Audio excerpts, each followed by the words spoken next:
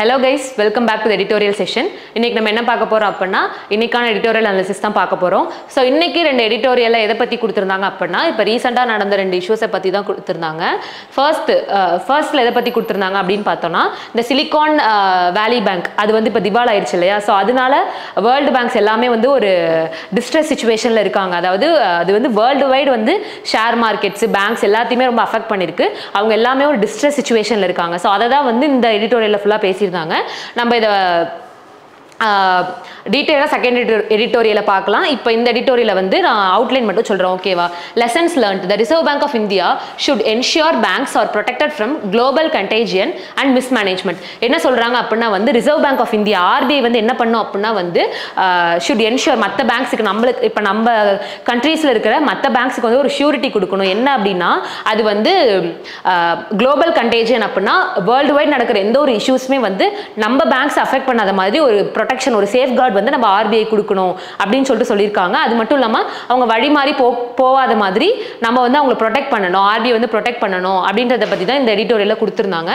ஃபால்டரிங் bank, ஃபால்டரிங் அப்படின்னா என்ன அப்படின்னு பார்த்தோம்னா ஒரு வீக்கார பேங்க், ஓகேவா? ஒரு பிகமிங் வீக், அதான் ஃபால்டரிங்கான அர்த்தம். ஃபால்டரிங் bank this time on US west coast. அதாவது US வெஸ்ட் கோஸ்ட்னா எதை சொல்லியிருக்காங்க அப்படின்னா USல இருக்கிற ரெண்டு பேங்க்ஸ், என்ன பேங்க்ஸ் அப்படின்னு பார்த்தோம்னா ஒன்னு வந்து சிலிகான் பேங்க் இத கொடுத்திருக்காங்க, சிலிகான் வேலி பேங்க் இன் கலிஃபோர்னியா, அண்ட் இன்னொன்னு வந்து New York paste signature bank. So இந்த ரெண்டு பேங்க் தான் அந்த US வெஸ்ட் கோஸ்ட்ல இருக்கிற அந்த ஃபால்டரிங் பேங்க்ஸ். சோ இவங்க வந்து ஒரு தேஜாவு மொமெண்ட்டை வந்து ஸ்பார்க் பண்ணாங்க. இந்த சென்ஸ் அவங்க வந்து இன்டியூஸ் பண்ணாங்க, தேஜாவு மொமெண்ட்டை வந்து இன்டியூஸ் பண்ணாங்க அப்படின்னு சொல்லியிருக்காங்க. என்ன அந்த தேஜாவு மொமெண்ட்டை வந்து ஸ்பார்க் பண்ணியிருக்காங்க அப்படின்னு சொல்லியிருக்காங்க. தேஜாவு அப்படின்னா என்ன அப்படின்னு பார்த்தோம்னா நமக்கு தெரியும், ஒரு பாஸ்ட்ல நடந்த ஒரு விஷயம், அதாவது இப்போ பிரசன்ட்ல நடக்கிற விஷயத்தை நம்ம ஆல்ரெடி எக்ஸ்பீரியன்ஸ் பண்ண மாதிரி ஃபீல் பண்றதா வந்து அந்த தேஜாவு மொமெண்ட். சோ நம்ம லைஃப் டைம்ல நம்ம எல்லாருமே ஒரு தேஜாவு மொமெண்ட்டை கண்டிப்பா எக்ஸ்பீரியன்ஸ் பண்ணிருப்போம். அதாவது இப்போ நடக்கிறது என்னமோ நமக்கு பாஸ்ட்லயே நடந்த மாதிரி அதெல்லாமே நம்ம வந்து ஒரு டைம் ஆச்சு எக்ஸ்பீரியன்ஸ் பண்ணிருப்போம். சோ அந்த US வெஸ்ட் கோஸ்ட் பேங்க்ஸ் வந்து ஒரு தேஜாவு மொமெண்ட்டை வந்து எக்ஸ்பீரியன்ஸ் பண்ணிருக்காங்க அப்படின்னு சொல்லியிருக்காங்க. அது என்ன தேஜாவு மொமெண்ட் அப்படின்னு பார்த்தோம்னா லெக்மேன் ரிடக்ஸ். அதாவது 2008ல லெக்மேன் பிரதர்ஸ் அவங்க வந்து ஒரு குரூப் ஆஃப் கம்பெனி வச்சுக்கோங்களேன். அவங்க வந்து என்ன பண்ணாங்க அப்படின்னா இதே மாதிரி இந்த இப்போ கரண்ட்ல நடந்தது இல்லையா, திவால் ஆச்சு இல்லையா? ஸோ அந்த மாதிரி அவங்களோட இதுவும் வந்து திவால் ஆகி அது வேர்ல்டு வைட் இருக்கிற எல்லாத்தையுமே ரொம்ப அஃபெக்ட் பண்ணுச்சு. வேர்ல்டு வைட் இருக்க பேங்க்ஸ், ஷேர் மார்க்கெட்ஸ் எல்லாத்தையுமே ரொம்ப அஃபெக்ட் பண்ணுச்சு. ஸோ அதே மாதிரி தான் இப்போ வந்து இந்த சிலிகான் வேலி பேங்க்கும் நியூயார்க் சிக்னேச்சர், அதாவது சிக்னேச்சர் பேங்க் ஆஃப் நியூயார்க், அவங்க ரெண்டு பேரும் ஒரு சேம் சிச்சுவேஷன் இப்போ எக்ஸ்பீரியன்ஸ் பண்றாங்க அப்படின்னு சொல்லியிருக்காங்க. ஸோ அதுதான் அந்த deja vu. Okay, and saw investors making a B line for safe heaven assess such as gold. Make a B line அப்படின்னா என்ன அப்படின்னா ரொம்ப குவிக்கா செயல்படுறதா வந்து மேக் அ பி லைன். அது ஒரு இடியம், ஓகேவா? அவங்க என்ன பண்ணியிருக்காங்க அப்படின்னா வந்து இந்த மாதிரி திவால் ஆக போதுன்னு தெரிஞ்சு அதில் இருக்க சில இன்வெஸ்டர்ஸ்லாம் என்ன பண்ணாங்க அப்படின்னா ஒரு ரொம்ப வேல்யூபிளான அசெட்ஸான கோல்டு எல்லாம் வந்து சேஃப் கார்ட் பண்ணிக்கிட்டாங்க. இந்த சென்ஸ் வந்து அவங்க எடுத்துக்கிட்டாங்க, இன்வெஸ்ட் பண்ணதை திருப்பி எடுத்துக்கிட்டாங்க. அதை தான் ரொம்ப குவிக்கா பண்ணியிருக்காங்க, அதை தான் சொல்லியிருக்காங்க. Okay, federal deposit insurance corporation என்ன பண்ணியிருக்காங்க அப்படின்னா வந்து FDIC, federal deposit insurance corporation என்ன பண்ணியிருக்காங்க அப்படின்னா வந்து இந்த ரெண்டு பேங்க்கையுமே வந்து சீஸ் பண்ணியிருக்காங்க. டுக் ஓவர் இந்த சென்ஸ் டுக் ஓவர் அப்படின்னா என்ன அப்படின்னு பார்த்தோம்னா சீஸ் பண்ணிக்கிட்டாங்க. எந்த ரெண்டு பேங்க்னா அந்த சிலிகான் வேலி பேங்க்கையும் நியூயார்க் பேஸ்ட் சிக்னேச்சர் பேங்க் ரெண்டுத்தையும் சீஸ் பண்ணிட்டு என்ன சொல்லியிருக்காங்க அப்படின்னு பார்த்தோம்னா நாங்க வந்து உங்களுக்கு வந்து டெபாசிட்டர்ஸ்க்கு வந்து நீங்க கொடுத்த பணத்தை வந்து நாங்க திருப்பி ரீபே பண்ணிடுறோம், உங்களுக்கு would be repaid in full. அதாவது நீங்க இன்வெஸ்ட் பண்ணதை நாங்க உங்களுக்கு திருப்பி ரீபே பண்ணிடுறோம் அப்படின்னு சொல்றாங்க. அதோட மட்டும் இல்லாம இதனால என்ன அப்படின்னு பார்த்தோம்னா ஷேர் ஹோல்டர்ஸ்க்கு வந்து ஒரு ஷூரிட்டியே கொடுக்கல. பணத்தை நாங்க திருப்பி கொடுத்துறோம், ஆனா ஒரு ப்ரொடெக்ஷன் தரதா இவங்க சொல்லவே இல்லை, ஓகேவா? யார்? இந்த ஃபெடரல் டெபாசிட் இன்சூரன்ஸ் கார்பரேஷன். இந்த ரெண்டு பேங்க்ல இன்வெஸ்ட் பண்ண இன்வெஸ்டர்ஸ்க்கு வந்து நாங்க வந்து அவங்க இன்வெஸ்ட் பண்ணதை திருப்பி ரீபே பண்ணிடுறோம் அப்படின்னு சொல்லிட்டாங்க. ஆனா ஒரு ஷூரிட்டியே கொடுக்கல, ஒரு ப்ரொடெக்ஷனே இல்லை, ஓகேவா? ஸோ அதை தான் இதுல சொல்லியிருக்காங்க, not be protected, however not be protected, ஒரு ப்ரொடெக்ஷனே இல்லை, ஓகேவா? ஸோ இங்கே on Monday US president Joe Biden என்ன சொல்லியிருக்காரு அப்படின்னா வந்து ஒரு ஷூரிட்டி கொடுக்குறோம், குளோபல் மார்க்கெட்ஸ்க்கு வந்து ஒரு ஷூரிட்டி கொடுக்குறோம். அதாவது sought to reassure the nation and global markets that US was committed to maintain a resilient banking system. நாங்கள் வந்து உங்களுக்கு resilient banking system வந்து மேக் பண்ணி தரோம். resilient அப்படின்னா என்னன்னா ஒரு ஸ்ட்ராங்கான பேங்கிங் சிஸ்டம், ஓகேவா? resilient அது ஒரு அட்ஜெக்டிவ், அதுக்கான அர்த்தம் வந்து ரொம்ப ஸ்ட்ராங்னு அர்த்தம். ஸோ ஒரு பேங்கிங் சிஸ்டம் வந்து நாங்கள் ஸ்ட்ராங்காக உங்களுக்கு மேக் பண்ணி ஒரு ஷூரிட்டி கொடுக்குறோம் அப்படின்னு சொல்லியிருக்காரு. And would move to simultaneously tighten Titan the regulation for banks. ஓகேவா, பேங்கோட ரெகுலேஷன்ஸ் வந்து ரொம்ப டைட் ஆக்குறோம், இந்த மாதிரி இனிமேல் ஒரு இஷ்யூ நடக்காத மாதிரி நாங்கள் உங்களுக்கு ப்ரொடெக்ஷன் தரோம் அப்படின்னு சொல்லிட்டு யூஎஸ் பிரசிடென்ட் ஜோ பைடன் வந்து அட்ரஸ் பண்ணியிருக்காரு. அது மட்டும் இல்லாமல் அதான் less likely for such failures to occur again, இந்த மாதிரி திருப்பி நடக்காமல் பார்த்துக்கிறோம் அப்படின்னு சொல்லிட்டு ஒரு ஷூரிட்டி கொடுத்துருக்காரு. இது மாதிரி அவர் சொன்னது வந்து ஓகே, மற்ற மார்க்கெட்ஸில் வந்து அக்செப்ட் பண்ணிக்கிட்டாங்க. அது வந்து ஓரளவுக்கு இவர் ஷூரிட்டி கொடுத்தது ஒரு மன திருப்தி வந்து மற்றவங்களுக்கு கொடுத்துருக்கு. ஆனாலுமே என்ன அப்படின்னா இதெல்லாமே ஒரு லெசனாக நம்ம எடுத்துகிட்டு மூவ் ஆன் பண்ணணும் அப்படின்னு சொல்லியிருக்காங்க. These are the lessons that have been learnt. ஓகேவா, ஸோ இந்த மாதிரி நடக்கிறது பேங்க்ஸில் நடக்கிறதெல்லாம் வந்து ஒரு லெசன்ஸ் அப்படின்னு ஒரு லெசனாக நம்ம எடுத்துட்டு நம்ம மூவ் ஆன் பண்ணணும் அப்படின்னு சொல்லியிருக்காங்க. நெக்ஸ்ட் சிலிகான் வேலி பேங்க் இஸ் ஓகே, அங்கே என்ன நடந்துச்சு அப்படின்றத பற்றி இங்கே கொடுத்துருந்தாங்க. With depositor base காம்ப்ரைசிங் start up. Okay, depositor base, அதாவது டெபாசிட்டர் இந்த சிலிகான் வேலி பேங்க்ல யார் இன்வெஸ்ட் பண்ணா அப்படின்னு பார்த்தோம்னா compromising start ups and venture capitalist mostly from the hub of silicon வேலி. ஓகேவா, ஸோ சிலிகான் வேலி ஹப்ல இருந்து ஒர்க் பண்ணிட்டு இருக்கவங்க தான் வந்து இந்த சிலிகான் பேங்க்ல மோஸ்டா வந்து இன்வெஸ்ட் பண்ணியிருக்காங்க. ஸோ வந்து அதான் customers R geographically and செக்டரலி concentrated. So அந்த சிலிகான் வேலி சுற்றி இருக்கவங்க தான் வந்து அந்த சிலிகான் வேலி பேங்க்ல வந்து இன்வெஸ்ட் பண்ணியிருக்காங்க.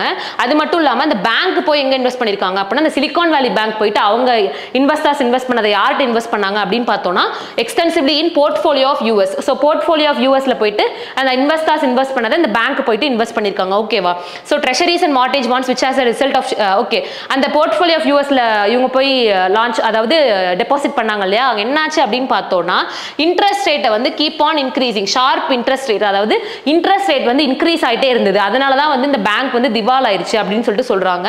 By an inflation battling. ஓகேவா, அந்த மாதிரி இன்ட்ரெஸ்ட் ரேட்டை இன்க்ரீஸ் பண்றதுனால இன்ஃப்ளேஷன் வந்து அதிகமாகிருச்சு அப்படின்னு சொல்றாங்க. ஸோ அதனால தான் இந்த லாசஸ் வந்து டிஸ்ட்ரெஸ் சிச்சுவேஷன்ல விட்டுருச்சு அப்படின்னு சொல்றாங்க. இப்போ சிக்னேச்சர் பேங்க்ல என்ன நடந்திருக்கு அப்படின்னு பார்த்தோம்னா சிக்னேச்சர் பேங்க்ல வந்து ஃபுல்லாவே டிஜிட்டல் அசெட்ஸ் மூலமா தான் வந்து அவங்க சர்வீஸ் கொடுத்துட்டு இருந்தாங்க. ஃபுல்லாவே கிரிப்டோ கரன்சிஸ். ஓகேவா, highly volatile cryptocurrencies by providing services in digital assets. So digital மூலமா தான் அவங்க வந்து சர்வீஸ் ப்ரொவைட் பண்ணிட்டு இருந்தாங்க கிரிப்டோ கரன்சிஸ் மூலமா. ஓகேவா, ஸோ சிக்னேச்சர் பேங்க்ல என்ன இதுதான் நடந்துச்சு. சிக்னேச்சர் பேங்க்ல கிரிப்டோ கரன்சிஸ் மூலமா தான் அவங்களோட சர்வீஸை ப்ரொவைட் பண்ணிட்டு இருந்தாங்க.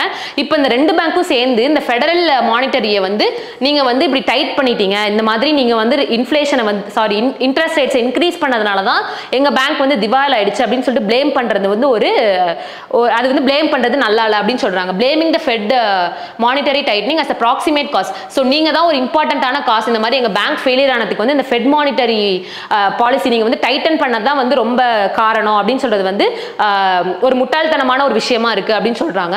So interest rates increase ஆகிறதோ degrees ஆகிறதோ இந்த பேங்கிங் செக்டரை பொறுத்தவரை ஒரு சைக்கிள் மாதிரி. இன்னைக்கு இன்ட்ரெஸ்ட் ரேட் இன்க்ரீஸ் ஆகும், நாளைக்கு அது டிக்ரீஸ் ஆகும். ஸோ அது வந்து ஒரு சைக்கிள் மாதிரி. Interest rate increase ஆகிறதோ degrees ஆகிறதோ move in cycles and all banking fundamentally predicted on managing the risk. So இந்த மாதிரி வரதுனால நம்ம ரிஸ்க் எல்லாத்தையும்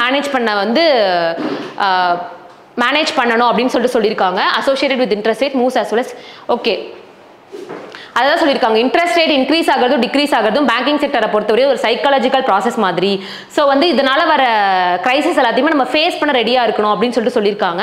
அது மட்டும் இல்லாமல் இதெல்லாம் சொல்லிட்டு லாஸ்ட்ல என்ன சொல்லியிருக்காங்க அப்படின்னா the Reserve Bank of India guidelines of 2018. So ஆர்பிஐயோட guidelines 2018 என்ன சொல்லியிருக்காங்க அப்படின்னா வந்து பேங்க்குக்கு ஒரு அட்வைஸ் கொடுத்துருக்காங்க. என்ன அப்படின்னா வந்து நீங்க ஒரு இன்வெஸ்ட்மெண்ட் ஃபிளக்சுவேஷன் ரிசர்வ் அப்படின்றத ஒன்று கிரியேட் பண்ணுங்க.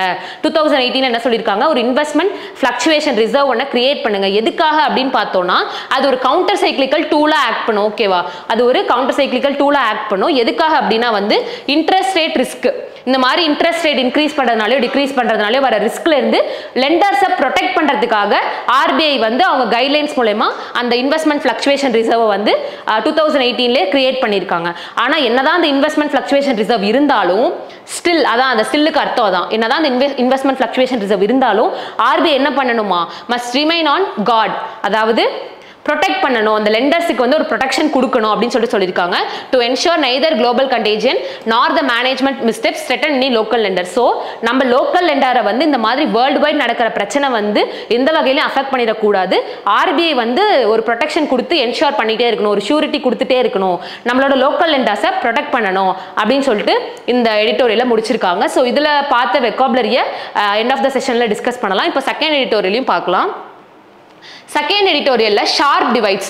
AUKUS pact should serve as a deterrent, not an exacerbate conflict. So sharp divides அப்படி நீங்க யாரை மென்ஷன் பண்ணிருக்காங்க அப்படின்னு பார்த்தோம்னா AUKUS and Russia China combination அவங்கள தான் இங்க ஷார்ப் டிவைட்ஸ் அப்படின்னு சொல்லியிருக்காங்க. அதாவது AUKUS அப்படின்னா என்னன்னு பார்த்தோம்னா ஆஸ்திரேலியா, யூகே அண்ட் யூஎஸ், அதுதான் AUKUS, and Russia and China combination. So அவங்கள தான் வந்து ஷார்ப் டிவைட்ஸ் அப்படின்னு சொல்லிட்டு சொல்லியிருக்காங்க. ஸோ AUKUS pact அப்படின்னா என்னன்னா AUKUSனா அந்த 3 கண்ட்ரீஸும் சேர்ந்து ஒரு ட்ரைலேட்டரல் டிஃபென்ஸ் எக்ஸசைஸ் ஒன்று ஸ்டார்ட் பண்ணிருக்காங்க. ஓகேவா? ஸோ அதுதான் வந்து AUKUS எக்ஸசைஸ் அப்படின்னு சொல்லுவாங்க. அந்த AUKUS pact எப்படி இருக்கணுமா? should serve as a deterrent. ஓகேவா?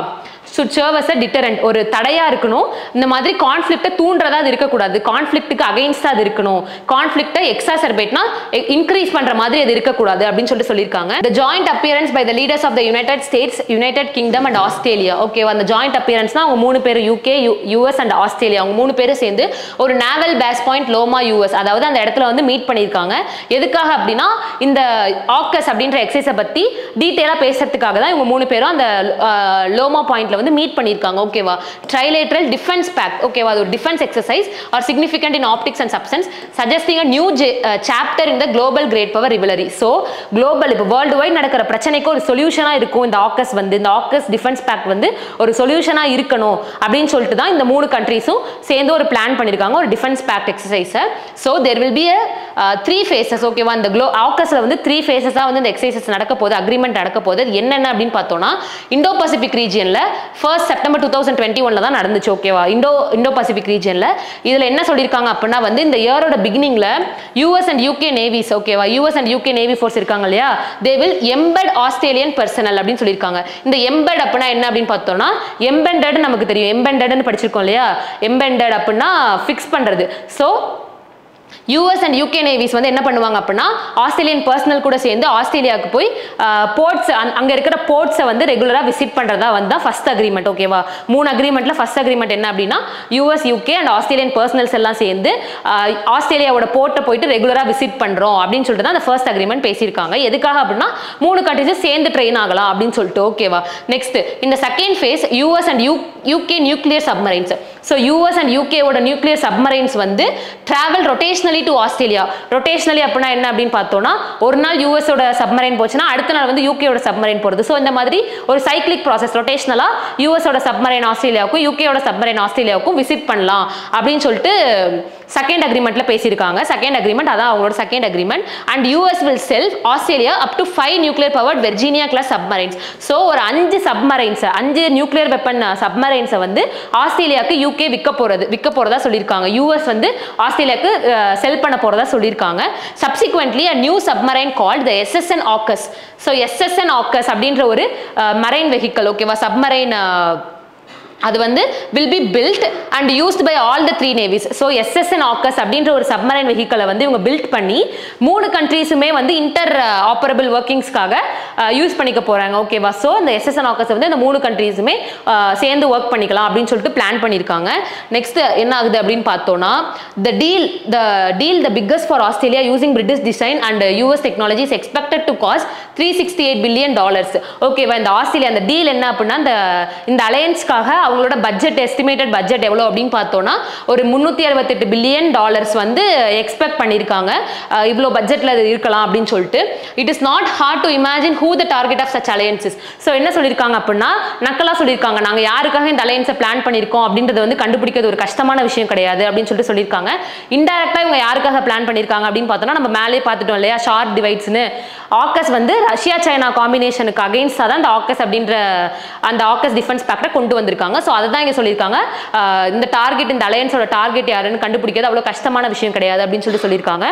In his speech UK leader Rishi Sunak, so Rishi Sunak யார், யூகே உடைய பிரைம் மினிஸ்டர். ஸோ அவர் என்ன சொல்லியிருக்காரு அப்படின்னா வந்து most recent challenges to the world have come from Russia's illegal invasion of Ukraine. So இப்போ வேர்ல்டில் இருக்கிற எல்லா பிரச்சனைக்கும் காரணம் என்ன அப்படின்னு பார்த்தோம்னா ரஷ்யா வந்து இல்லீகலாக போயிட்டு யுக்ரைன் இன்வேட் பண்ணதா, அதாவது ரஷ்யா உக்ரைன் கான்ஃப்ளிக் தான் மேஜர் ரீசனாக சொல்கிறாங்க. செகண்ட் ரீசனாக எதை சொல்கிறாங்க அப்படின்னா வந்து சைனாஸ் க்ரோயிங் அசர்ட்டிவ்னஸ், அதாவது சைனா வந்து ரொம்ப டாமினண்ட்டாக இருக்காங்க, அவங்க வந்து ரொம்ப ஃபோர்ஸ்ஃபுல்லாக பிஹேவ் பண்ணுறாங்க, சைனா வந்து மற்ற கண்ட்ரீஸ்க்கு அகைன்ஸ்டாக ரொம்ப ஃபோர்ஸ்ஃபுல்லாக பிஹேவ் பண்ணுறாங்க. ஸோ அதை வந்து ஒரு செகண்ட் ரீசனாக சொல்லியிருக்காங்க. And டீஸ்டபிளைசிங் behaviour of Iran and north Korea, அதாவது Iran and north Korea countries வந்து ஒரு யுனைட்டடாகவே இருக்க மாட்டேங்கிறாங்க, எந்த ஒரு அதாவது மற்ற கண்ட்ரீஸ் கூட ஒரு யுனைட்டடாகவே இருக்க மாட்டேங்கிறாங்க, அவங்க தனியாகவே இருக்காங்க. ஸோ அந்த டீஸ்டபிளைசிங் நேச்சர் தான் வந்து இந்த வேர்ல்டு வைட் நடக்கிற எல்லா பிரச்சனைக்குமே இப்போ காரணம்னு சொல்லிட்டு யார் சொல்லியிருக்காங்கன்னா ரிஷி சுனக் வந்து அவர் சொல்லியிருக்காரு, அவரோட ஸ்பீச்சில் வந்து சொல்லியிருக்காரு. The new alliance is seen as a counter to China exerting its claims on Taiwan. So the new alliance, எந்த alliance அப்படின்னு பார்த்தோம்னா அந்த AUKUS alliance வந்து எதுக்காக அப்படின்னு பார்த்தோம்னா இப்போ சைனா அண்ட் டைவானுக்கு வந்து ஒரு பார்டர் பிரச்சனை போயிட்டு இருக்கு இல்லையா.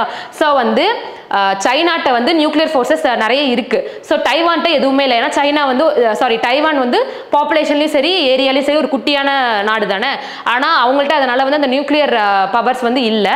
இந்த அலையன்ஸ் வந்து சைனாக்கு அகைன்ஸ்டா டைவானுக்கு சப்போர்ட் பண்ற மாதிரி கொண்டு வந்திருக்கோம் அப்படின்னு சொல்லிட்டு சொல்லியிருக்காங்க. With idea that the naval fleet including nuclear powered submarines based in Australia. நம்ம முன்னாடி பார்த்தோம் இல்லையா, யூஎஸ் வந்து 5 சப்மரைன்ஸை வந்து ஆஸ்திரேலியாவுக்கு செல் பண்ண போறாங்கன்னு. ஸோ ஆஸ்திரேலியா என்ன பண்ண போறாங்க அப்படின்னா வந்து டைவானுக்கு வந்து அந்த சப்மரைன்ஸை கொடுத்து ஹெல்ப் பண்ண போறாங்க. இன்கேஸ் இப்போ வந்து சைனா வந்து டைவான் அட்டாக் பண்ண வராங்க அப்படின்னா ஆஸ்திரேலியா வந்து அந்த டைவானு கூட சேர்ந்து சைனாக்கு அகைன்ஸ்டா போராட போறாங்க. அதான் அவங்களை வந்து ப்ரொடெக்ட் பண்றதுக்காக ஆஸ்திரேலியா வந்து கொடுக்குறாங்க டைவானுக்காக.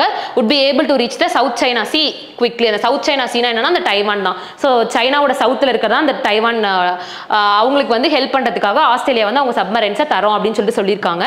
Predictably, Beijing's opposition has been the toughest, the wrong and a dangerous path. Okay, இந்த அலையன்ஸுக்கு வந்து யார் ரொம்ப அகைன்ஸ்டா இருக்கா, ரொம்ப டஃப்பான காம்படிட்டர் யார் அப்படின்னு பார்த்தோம்னா பீஜிங், அதாவது சைனா தான் ரொம்ப டஃப்பான காம்படிட்டர். வைல் ரஷ்யா என்ன பண்ணியிருக்காங்க அப்படின்னா has raise the questions over nuclear proliferation. So nuclear ப்ராலிஃபரேஷனை வந்து நீங்கள் நியூக்ளியர் வெப்பன்ஸை வந்து மல்டிப்ளை பண்ணுறீங்க, ப்ராலிஃபரேஷன் ஆனது மல்டிப்ளை, ஸோ நியூக்ளியர் வெப்பன்ஸை வந்து நீங்கள் ப்ராலிஃபரேட் பண்ணுறீங்க அப்படின்னு சொல்லிட்டு ஆஸ்திரேலியாவுக்கு அகைன்ஸ்டாக ரஷ்யா வந்து கொஸ்டின் பண்ணுறாங்க. ஏன் கொஸ்டின் பண்ணுறாங்க அப்படின்னா இப்போ டைவான் கண்ட்ரியில் வந்து நியூக்ளியர் வெப்பன்ஸே கிடையாது, அது மாதிரி ஆஸ்திரேலியாவுக்கு நியூக்ளியர் வெப்பன்ஸே கிடையாது, அவங்க யூஎஸ்லேருந்து வாங்கி டைவானுக்கு அனுப்புகிறாங்க. ஸோ இதனால என்ன சொல்கிறாங்க அப்படின்னா வந்து நியூக்ளியர் வெப்பன்ஸ்லாம் என்னன்னே தெரியாத கண்ட்ரிக்கு போய் நீங்கள் இப்படி வந்து நியூக்ளியர் வெப்பன்ஸை கொடுத்து அதை வந்து மல்டிப்ளை பண்ணுறீங்க, ப்ராலிஃபரேட் பண்ணுறீங்க அப்படின்னு சொல்லிட்டு ரஷ்யா வந்து ஆஸ்திரேலியாவுக்கு அகைன்ஸ்டாக ஒரு கொஸ்டின் கேட்டிருக்காங்க. அதுக்கு யூஎஸ் பிரசிடென்ட் என்ன சொல்லியிருக்காரு அப்படின்னா வந்து ஜோ பைடன் என்ன சொல்லியிருக்காரு அப்படின்னா submarines would be nuclear powered but not nuclear armed அப்படின்னு சொல்லியிருக்காங்க. ஸோ இதுக்கு சிம்பிளா சொல்லணும் அப்படின்னா என்னன்னா நாங்க வந்து அவங்களுக்கு கன்னை மட்டும்தான் தரோம், புல்லட்டை தரல அப்படின்னு சொல்லிட்டு யூஎஸ் பிரசிடென்ட் வந்து ரிப்ளை கொடுத்திருக்காரு. ரஷ்யா வந்து கொஸ்டின் பண்ணதுனால யூஎஸ் பிரசிடென்ட் வந்து நாங்க வந்து நியூக்ளியர் பவர்டா தான் தரோம், நியூக்ளியர் ஆர்ம்டா தரல அப்படின்னு சொல்லிட்டு சொல்லியிருக்காரு. அதாவது நாங்க கன்னை மட்டும் தான் தரோம், புல்லட்டை நாங்க தரல அப்படின்னு சொல்லிட்டு சொல்றாரு. Russia and China expected to rise over any violation of the non-proliferating treaty regime. So the non-proliferating treaty regime அப்படினா என்ன அப்படின்னு பார்த்தோம்னா to prevent the spread of nuclear weapons and technology, அதாவது நியூக்ளியர் வெப்பன்ஸ் அண்ட் டெக்னாலஜி வந்து spread ஆகாம இருக்கிறதுக்கு prevent பண்றதுக்காக தான் அந்த நான் ப்ராலிஃபரேஷன் ட்ரீட்டி ரெஜிமே கொண்டு வந்தாங்க. ஓகேவா, அந்த நான் ப்ராலிஃபரேட்டிக் ட்ரீட்டி ரெஜிமை வந்து யாராச்சும் இப்போ வயலேட் பண்ணாங்க அப்படின்னா வந்து சைனாவும் ரஷ்யாவும் கொஸ்டின் பண்ணலாம் அப்படின்னு சொல்லிட்டு தான் ஒரு எக்ஸ்பெக்டேஷன்ஸ் இருக்கு. ஓகேவா, ஆனால் இப்போ இதை வந்து யார் இதை வந்து இந்த நான் ப்ராலிஃபரேட்டிக் ட்ரீட்டி ரெஜிமை வந்து வயலேட் பண்ணி போறா அப்படின்னா ஆஸ்திரேலியா. அவங்க தான் வந்து இந்த டைவானுக்கு வந்து நியூக்ளியர் வெப்பன்ஸ் அனுப்பிச்சு இதை வந்து வயலேட் பண்ணியிருக்காங்க. ஸோ அதனால தான் வந்து ரஷ்யா அண்ட் சைனா வந்து என்ன பண்ணியிருக்காங்க அப்படின்னா அவங்களுக்கு அகைன்ஸ்டாக ஒரு கொஸ்டினை ரைஸ் பண்ணியிருக்காங்க. ஓகேவா, ஸோ அதோட அந்த நான் ப்ராலிஃபரேட்டிக் ட்ரீட்டி ரெஜிமோட அப்ஜெக்டிவ் என்ன அப்படின்னா நியூக்ளியர் வெப்பன்ஸ் வந்து வேர்ல்டு வைடாக ஸ்ப்ரெட் ஆகாமல் இருக்கிறத ப்ரிவென்ட் பண்ணுறது, அது மட்டும் இல்லாமல் ஒரு கோஆப்ரேஷனை மெயின்டைன் பண்ணுறதுக்காகவும் தான் இந்த நான் ப்ராலிஃபரேட்டிக் ட்ரீட்டி ரெஜிமை வந்து கொண்டு வந்தாங்க. Okay, New Zealand, Malaysia and Indonesia have indicated more muted discomfort. என்ன அப்படின்னு பார்த்தோம்னா இந்த அலையன்ஸுக்கு, இந்த ஆக்கஸ் அலையன்ஸுக்கு வந்து நியூசிலாந்து, மலேசியா அண்ட் இந்தோனேஷியா வந்து ஒரு டிஸ்கம்ஃபர்ட்டை தெரிவிச்சிருக்காங்க. அதை வந்து வெளிப்படையாக அவங்க சொல்ல கிடையாது, ரொம்ப டிஸ்கம்ஃபர்ட்ல இருக்காங்க, இது உங்களுக்கு பிடிக்கல அப்படின்ற மாதிரி ஒரு மியூட்ல இருக்காங்க, ரொம்ப அமைதியாக இருக்காங்க. அந்த கண்ட்ரீஸ்லேருந்து எந்த ஒரு ரெஸ்பான்ஸுமே இல்லை. இந்தியாவை எடுத்துக்கிட்டிங்க அப்படின்னா இந்தியாவும் சேம் தான், அவங்களும் எந்த ஒரு ரியாக்ஷனுமே கொடுக்கல. இந்தியாவும் இந்த அலையன்ஸ்க்கு வந்து ஒரு ரியாக்ஷனே கொடுக்கல, அதுதான் சொல்லியிருக்காங்க. For New Delhi, which has always seemed hesitant to explore more strategic and defense aspects in the Quad. இந்த Quad அப்படின்னா என்ன அப்படின்னு பார்த்தோம்னா 4 கண்ட்ரீஸ் இருப்பாங்க இல்லையா, அந்த India, Australia, US and Japan இந்த 4 கண்ட்ரீஸும் இந்த இந்தோ பசிபிக் ஜோனுக்கு கீழே வருவாங்க இல்லையா. ஸோ இந்த 4 கண்ட்ரீஸும் கான்ஸ்டியூட் பண்ணதான் அந்த குவாடு. அந்த குவாட்ல வந்து இப்போ ஒரு புதுசாக ஒரு ஸ்ட்ராட்டஜி கொண்டு வராங்கன்னு வச்சுக்கோங்களேன். நம்ம இந்தியா சைட்லேருந்து கான்ட்ரிபியூஷன் எப்படி இருக்குன்னு பார்த்தோம்னா ரொம்ப அமைதியாக தான் இருப்பாங்க. அவங்க வந்து ஒரு புது ஸ்ட்ராட்டஜி வந்து இந்த மாதிரி இப்போ சைனா வந்து நம்மள இந்தோ பசிபிக் பார்டர் மூலமா நம்மள வந்து அட்டாக் பண்ண வராங்கன்னு வச்சுக்கோங்களேன். நம்ம ஏதாச்சும் ஒரு ஸ்ட்ராட்டஜி கொடுக்கணும், நம்ம இந்த மாதிரி பண்ணால் நம்ம அவங்கள்ட்ட இருந்து ப்ரொடெக்ட் ஆகிக்கலாம் அப்படின்னு சொல்லிட்டு. ஆனால் இந்தியாவோட ரெஸ்பான்ஸ் எப்போவுமே வந்து ரொம்ப தயக்கத்தோட தான் அவங்க வந்து ஒரு புது ஸ்ட்ராட்டஜியை சொல்றதோ அந்த மாதிரி இருந்துச்சு. அதனால இப்ப என்ன ஆகிருக்கு அப்படின்னா இந்த ஆக்கஸ் வந்து ஒரு பிரீதர் இன் தி இந்தோ பசிபிக் மிலிட்டரி கால்குலஸ். அப்படின்னா என்ன அர்த்தம் அப்படின்னு பார்த்தோம்னா இந்த ஆக்கஸும் இந்த குவாட் கண்ட்ரீஸோட ரிலேட் ஆன ஒன்று தானே. இந்த ஆக்கஸ் வந்து வந்ததுனால ஒரு பெரிய ரிலீஃபா இருக்கு, இந்தியாவுக்கு ஹப்பாடா அப்படின்ற ஒரு ஃபீலை கொடுத்துருக்கு அப்படின்னு சொல்லிட்டு சொல்றாங்க. India's a voice for a global south must do what it can do to ensure that announcement does not exacerbate already sharp divides between the US led alliances. அதாவது என்ன சொல்லியிருக்காங்க அப்படின்னா வந்து குளோபல் சவுத், அதாவது குளோபல் சவுத் கண்ட்ரீஸ், அதாவது world wide இருக்க south கண்ட்ரீஸை represent பண்ற மாதிரி தான் இந்தியா கண்ட்ரி இருக்கு. ஸோ ரெப்ரசன்டேட்டிவா இந்தியா கண்ட்ரி என்ன பண்ணோம் அப்படின்னு பார்த்தோம்னா வந்து இந்த ஷார்ப் டிவைட்ஸை வந்து எக்ஸாசர்பேட் பண்ணக்கூடாது. நம்ம ஹெட்டிங்லேயே பார்த்தோம் இல்லையா, ஷார்ப் டிவைட்ஸை வந்து எக்ஸாசர்பேட் பண்ணக்கூடாது. அதுக்கு பதிலாக எப்படி இருக்கணும் அப்படின்னா ஒரு டெட்டரண்டா இருக்கணும். இந்தியா கண்ட்ரி வந்து ஒரு டெட்டரண்டா இருக்கணும் அப்படின்னு சொல்லிட்டு சொல்லியிருக்காங்க. அதை தான் சொல்லியிருக்காங்க. Does not எக்ஸாசர்பேட் the sharp divides between அந்த ஆக்கஸ் அண்ட் ரஷ்யா சைனா காம்பினேஷனுக்கு அவங்க வந்து அதை வந்து எக்ஸாசர்பேட் பண்ணாமல் ஒரு டெட்டரண்டா இருந்து ப்ரிவென்ட் பண்ணணும். வர சண்டையெல்லாம் அவங்க வந்து ஒரு ப்ரிவென்ட் பண்ணணும். Rather than ஆக்ஸலரேட்டிங் global conflict instead. ஓகேவா, குளோபல் கான்ஃப்ளிக்ட் வந்து ஆக்ஸலரேட் பண்ணாம ஒரு டிட்டரண்டா இருந்து இவங்க வந்து ப்ரொடெக்ட் பண்ணணும். இந்தியா வந்து ஏன்னா ஒரு ரெப்ரசன்டேட்டிவா இருக்காங்க அப்படின்னு சொல்லிட்டு இந்த எடிட்டோரியலை முடிச்சிருக்காங்க. ஸோ இந்த எடிட்டோரியலுக்கான வெக்காபியும் முன்னாடி எடிட்டோரியலுக்கான வெக்காபியும் இப்போ டிஸ்கஸ் பண்ணலாம். ஃபால்டரிங் பேங்க்னு பார்த்தோமா, ஃபால்டரிங் அப்படின்னா என்ன அப்படின்னு பார்த்தோம்னா ரொம்ப வீக் ஆகுறது, அதான் ஃபால்டரிங் அப்படின்றது ஒரு ஜெரண்ட். ஸோ அதை தான் அங்கே வேர்பன் மென்ஷன் பண்ணியிருக்கேன். ஃபால்டரிங் அப்படின்னா வீக் ஆகுறது. ஓகேவா. அலாக்ரிட்டி அப்படின்னா என்ன அப்படின்னு பார்த்தோம்னா அது ஒரு நவுன். அப்படின்னா ரொம்ப வில்லிங்கோட இருக்கிறது, ரொம்ப வாலண்டியராக பார்ட்டிசிபேட் பண்ணுறது, வில்லிங்னஸோட இருக்கிறது, ரொம்ப ஈகராக இருக்கிறதா வந்து அலாக்ரிட்டி. ஓகேவா. அலாக்ரிட்டி அப்படின்றது ஒரு நவுன். பால்ஸ்டர் நம்ம அடிக்கடி பார்க்குற வேர்ட் பால்ஸ்டர் அப்படின்னா அது வந்து வேர்ப். பால்ஸ்டருக்கான அர்த்தம் என்ன அப்படின்னு பார்த்தோம்னா சப்போர்ட் பண்றது. ஓகேவா. பால்ஸ்டர்னா சப்போர்ட் பண்றது. ரிசைலண்ட் அப்படின்றது என்ன அப்படின்னு பார்த்தோம்னா ஒரு அட்ஜெக்டிவ். ஸ்ட்ராங்கா இருக்கிறதா வந்து ரிசைலண்ட். ஸோ யூஎஸ் பிரசிடென்ட் வந்து ஸ்ட்ராங்கான பேங்கிங் சிஸ்டம் கொண்டு வரும் அப்படின்னு சொல்லிட்டு சொன்னார். Resilient banking system. So resilient அப்படின்னா என்னன்னா ரொம்ப ஸ்ட்ராங்கா இருக்கிறது. ரிசைலண்ட் அப்படின்றது ஒரு அட்ஜெக்டிவ். ஓகேவா. கிளீன்ட் அப்படின்னா என்ன அப்படின்னு பார்த்தோம்னா அது வேர்ப். கிளீன் அப்படின்னா என்ன அப்படின்னு பார்த்தோம்னா அப்டைனிங் நாலேஜ், ஒரு இன்ஃபர்மேஷனை வந்து கெயின் பண்றதா வந்து கிளீன்ட், அதுக்கான அர்த்தம். So கிளீன்ட்னா to obtained knowledge. Volatile அப்படின்றது ஒரு அட்ஜெக்டிவ். வாலடைல் லிக்விட்ஸ் படிச்சிருக்கோம். அப்படின்னா என்னன்னா ஈஸியா எவாபரேட் ஆகக்கூடிய ஒரு லிக்விட், அது ஒரு மீனிங் வரும். இந்த இடத்துல என்ன மீனிங்ல வந்திருக்கு அப்படின்னு பார்த்தோம்னா அன்கம்ஃபர்டபிள். ஓகேவா. ஸோ வாலடைல்னா அது ஒரு அட்ஜெக்டிவ், அதுக்கான அர்த்தம் வந்து ரொம்ப அன்கம்ஃபர்டபிளா இருக்கிறது. டெட்டரண்ட் அப்படின்னா என்னன்னா ஒரு நவுனு, அதான் நம்ம டிஸ்கரேஜ் பண்றது, ஒரு அப்ஸ்ட்ரக்ஷனா இருக்கிறது, ஒரு தடையா இருக்கிறதா வந்து அந்த டெட்டரண்ட். ஓகேவா. ஸோ டெட்டரண்ட் அப்படின்றது ஒரு நவுன், அதுக்கான மீனிங் வந்து அப்ஸ்ட்ரக்ஷன் அப்படி இல்லைன்னா டிஸ்கரேஜ். ஓகேவா. நெக்ஸ்ட் எக்ஸாசர்பேட் அப்படின்றது ஒரு வேர்ப், அதுக்கான அர்த்தம் என்ன அப்படின்னு பார்த்தோம்னா மோசமா இருக்கிறது இன்னும் மோசமாக்குறது, மேக் வர்ஸ். ஓகேவா. So எக்ஸாசர்பேட்னா make verse. இது கூட இன்னொரு வேர்ட் நம்ம படிக்கணும், எக்ஸாஸ்பரேட் அப்படின்றது ஒரு verb தான். இதுக்கான அர்த்தம் என்ன அப்படின்னு பார்த்தோம்னா இரிட்டேட் பண்றது அப்படி இல்லைன்னா அனாய் பண்றது. ஓகேவா. Irritating R annoying. ஓகேவா. ஸோ எக்ஸாஸ்பரேட்னா வேற, எக்ஸாஸ்பரேட்னா வேற, ரெண்டுமே verb தான்.